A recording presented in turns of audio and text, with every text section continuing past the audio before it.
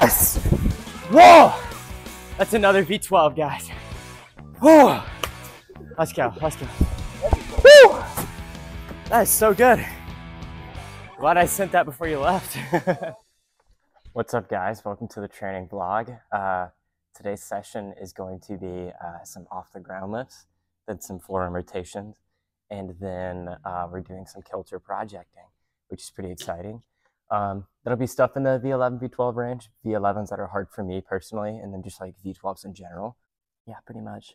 And yeah, off the ground lifts, just training the contact strength and some other recruitment muscles. So yeah, should be a pretty good session. Very excited for it. And let's get right into it. All right, guys, first up today, some off the ground edge lifts. We are picking up 150 with a 20 mil edge. Yeah, we have to do that 6 times per hand. Yeah, we're getting strength through repetitions. Yes, sir. Instead of just like maximum lifts. Yeah, I like this exercise a lot. I feel like it helps with my contact strength, just like the picking up off the ground. And yeah, it's really nice to just move weight around. All right, let's do it. 6 times.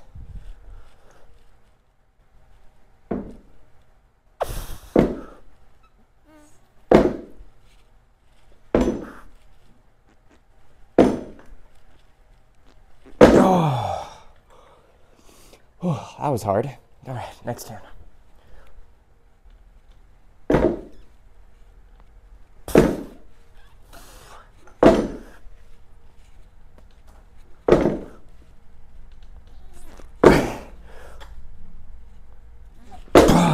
Let's go. All right. All right, time for set number 2.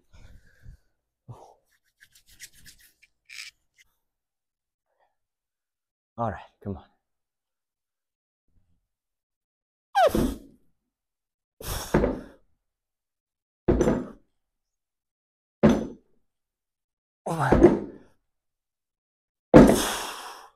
Sweet, that went pretty easy.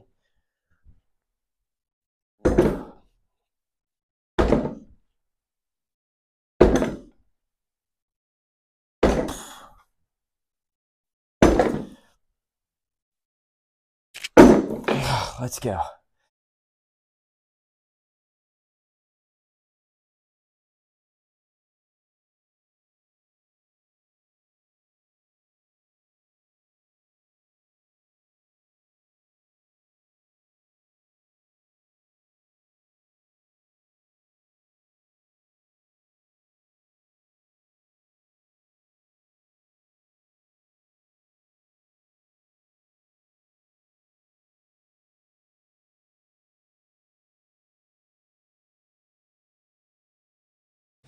All right, guys, next up is forearm rotations. We are strengthening our forearms through endurance training.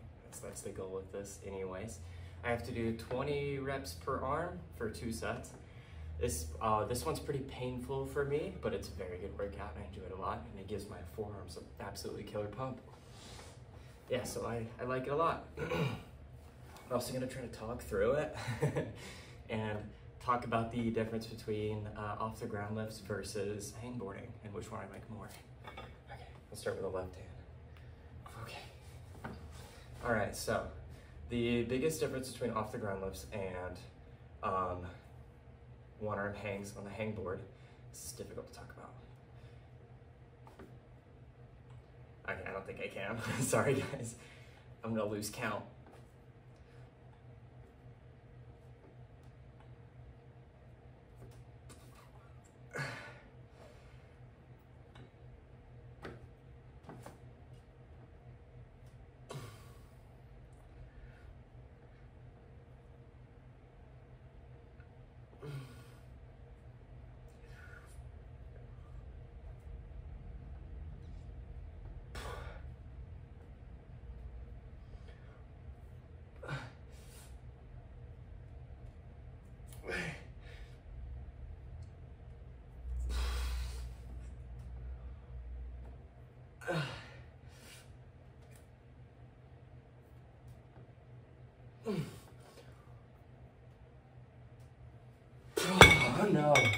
I lost it on the last rep.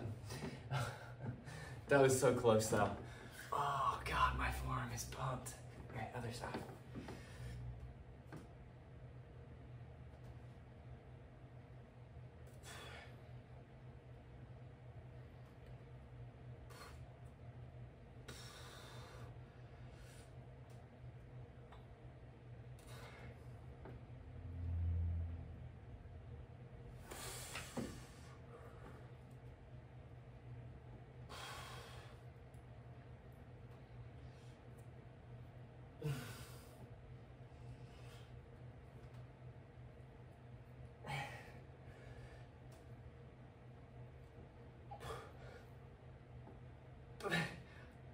Oh my God.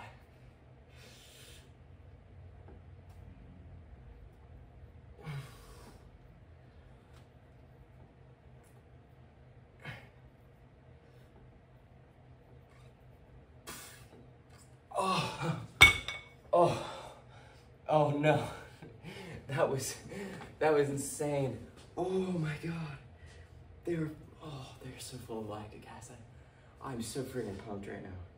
Okay, next side. You know what's killer about these? Is that I only get a 30-second rest in between reps. Or in between sets, sorry. Oh, my forearms are killing me. Oh man, I love this exercise though. Shoot.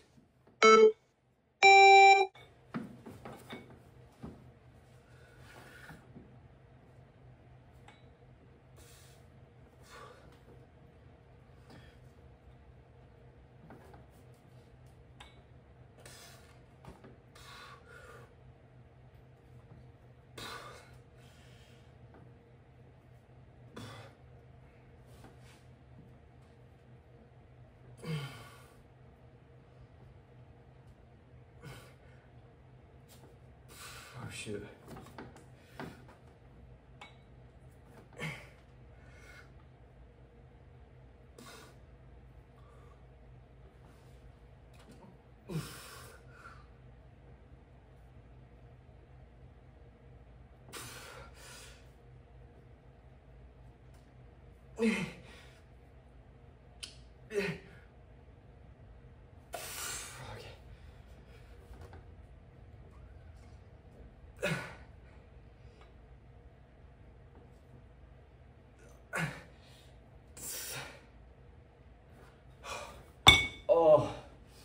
Oh my God. Right around rep number 16, I could not move it. Like, well, I mean, I barely made it up. So I was like, there's no shot that I can do this for another 4. So that's why I had to move my grip up. Let's do the same thing here. Oh my God.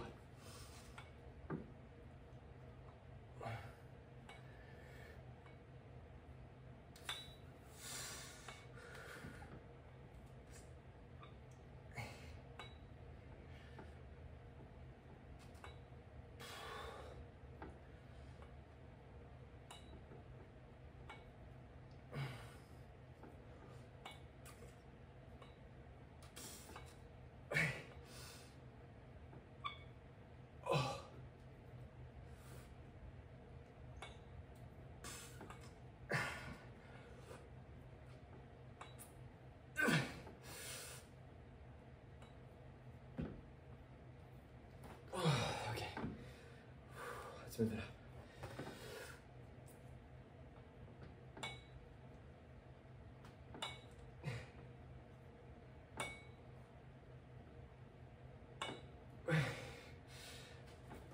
Oh my God.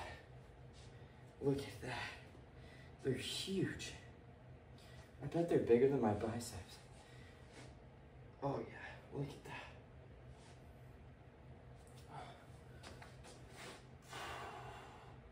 Oh. Hold on.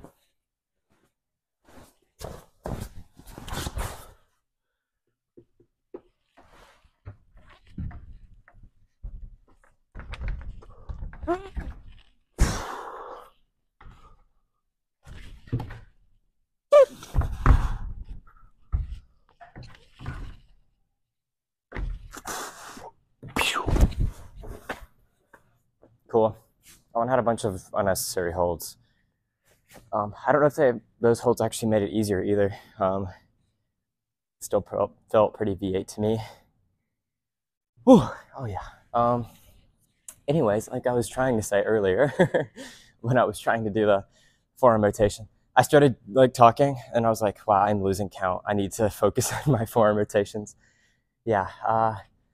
The difference between like off the ground lifts versus like one arm hangs or something is, well, for one, off the ground lifts really train like contact strength more, I think. It's all about the like initial like contraction when you pick it up off the ground. Let me catch my breath for a second. Good Lord.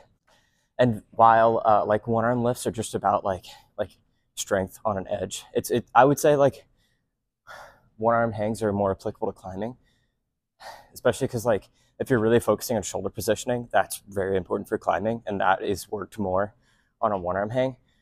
But I think that off the ground lifts are very valuable to me right now because I've never done them before, so I still have like room to grow with them. And increasing my contact strength is pretty important because I would say like when I first started lattice training, I was very into like the big jumps and like contact strengthy stuff. But over time, I got more and more into like slow locking off kind of stuff. So so I think off the ground lifts are very valuable for me right now. So I can like train and get better at like dynamic movement again.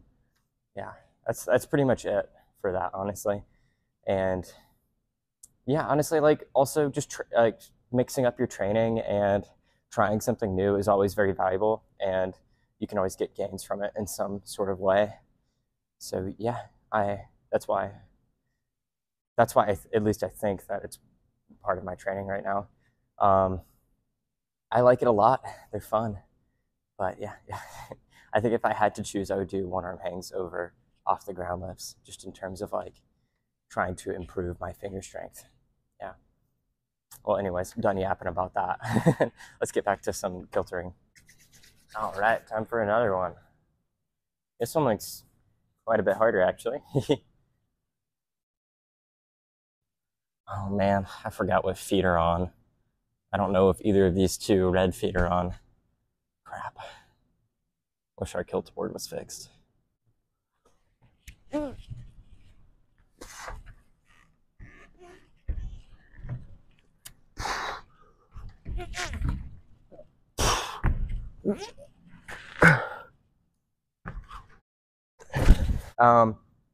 Anyways, yeah, I forgot what feet were on, so I just didn't use them.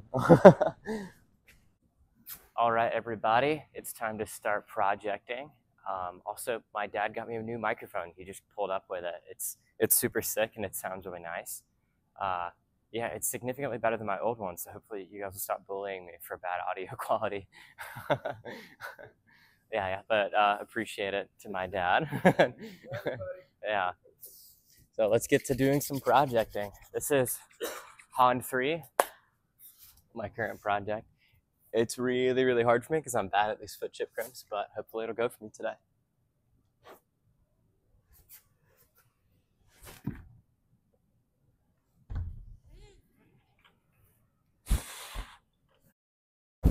Okay. The jump felt good. Now let's establish and do that. All right, let's pull on.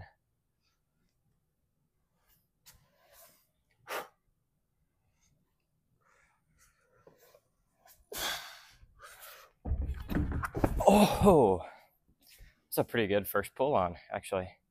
Yeah. So the key for this one, what I learned last session when I had those couple of really close goes, is really making sure I'm like engaging the shoulder and pulling through it whenever I'm going for it. Yeah, not just pulling through the fingers. I'd have to just like make a conscious effort to pull through the shoulder, which I normally don't really have to do, but for this one, I guess it really helps me. Yeah.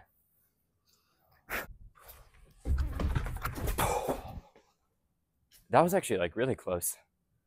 Like I got my fingers fully on it. I think I just kind of fired off it. Let's brush that real quick. Oh, I missed it. Oh.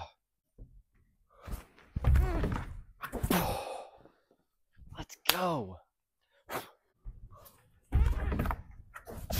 Oh, I missed it. Oh, that was it. Oh! Oh, right there. Just missed it. Oh! Ooh, all right, guys, we're moving on because Han 3 was kicking my butt. Let's try something else.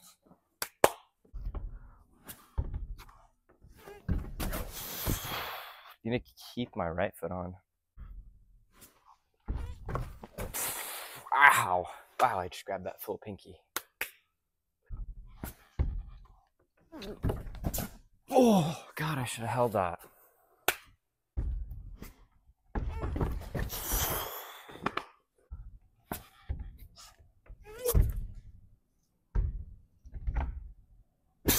Oh, I did the crux. Let's go. This is a V12. Yeah, I just did the crux of it. This one's like, well, so like the other one was like just very crimpy, but this one is like just my full span. Like, look at that.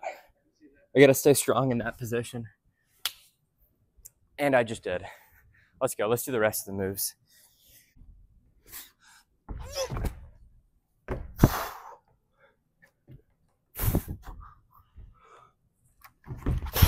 Oh, I missed it.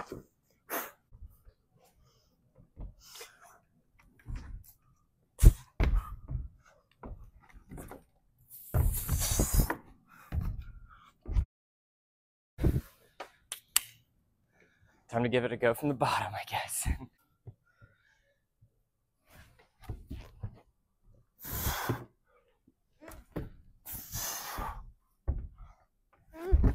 Oh, I missed it. Ugh. Ow, that hurt.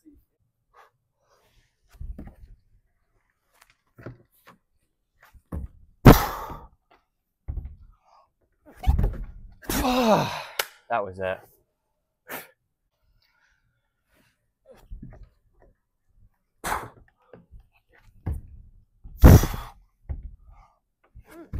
All right, rest.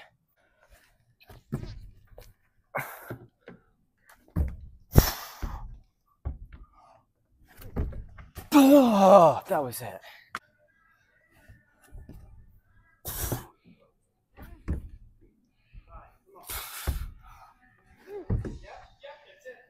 Oh! I even cut on it, which is crazy. Yeah, my foot was on it.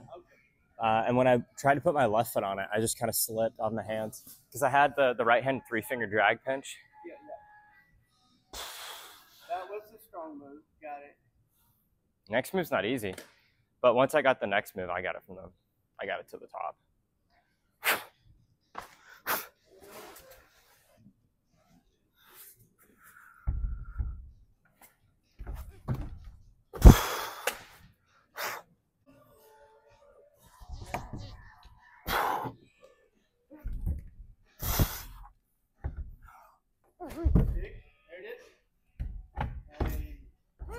Ah!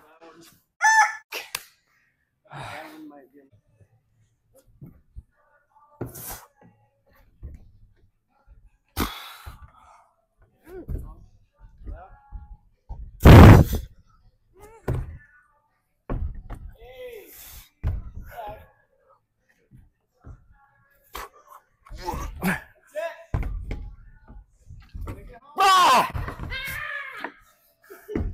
Yes! Whoa! That's another V12, guys. Whoa! Let's go, let's go. Woo! That is so good. Glad I sent that before you left. All right. Let's do the crux move real quick. Then we'll give it some goes from the bottom.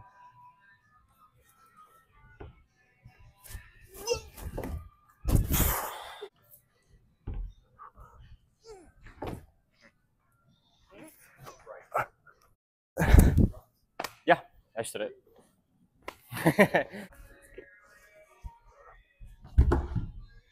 Oh! Oh, that was actually really good. I felt super strong on that.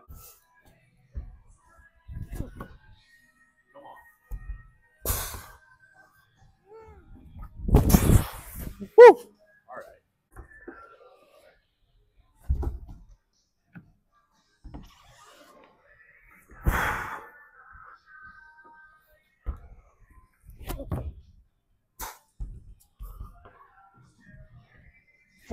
Ah!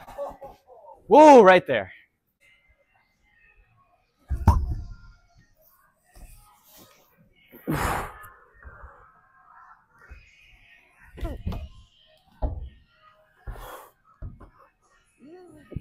Ah! Whoa!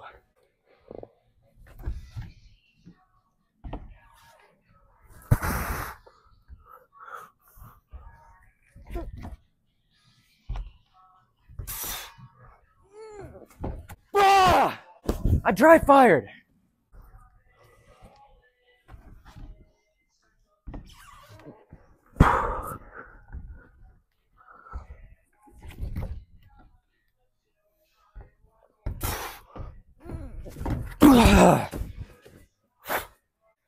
What's up, guys? Welcome to the end of the video. Amazing session today. I did my 4th ever V12, which is incredible. I did How Long Is Your Span version 2. That was that was crazy because I have tried that one in the past around the time that I sent the other V12s that I did, and I thought it was maybe not impossible, but like really, really hard for me. So it was actually incredible to to do it at 50 degrees. That was pretty insane. I think I knew after doing it at 45 that I could do it, that like it was like theoretically possible for me. Yeah, but as soon as I bumped it down to 50, I was like, wow, this is way harder. Yeah, so yeah, that is one of the sends I'm the most proud of for sure. Right up there with take with a question mark. I'm very proud of myself for both of those sends.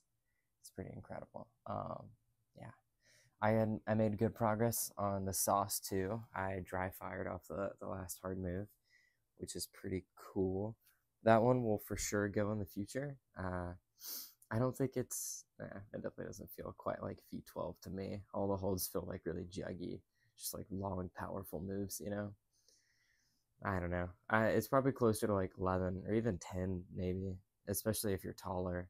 I'm not that tall, so it was like still quite hard for me, but I don't know. It doesn't feel as hard as some of the other 12s that I've done. But also I didn't do it, so why should I why should I talk about its difficulty when I haven't done it yet? Yeah. What else? Han 3, I made some pretty good progress on it. I got kind of frustrated at it, and I gave up. That is probably the one I want to do the most, because it's the most like my anti-style. I'd probably be the happiest if I did do that one. But yeah, it feels really hard. It feels really hard. It's crazy hard for me. Yeah.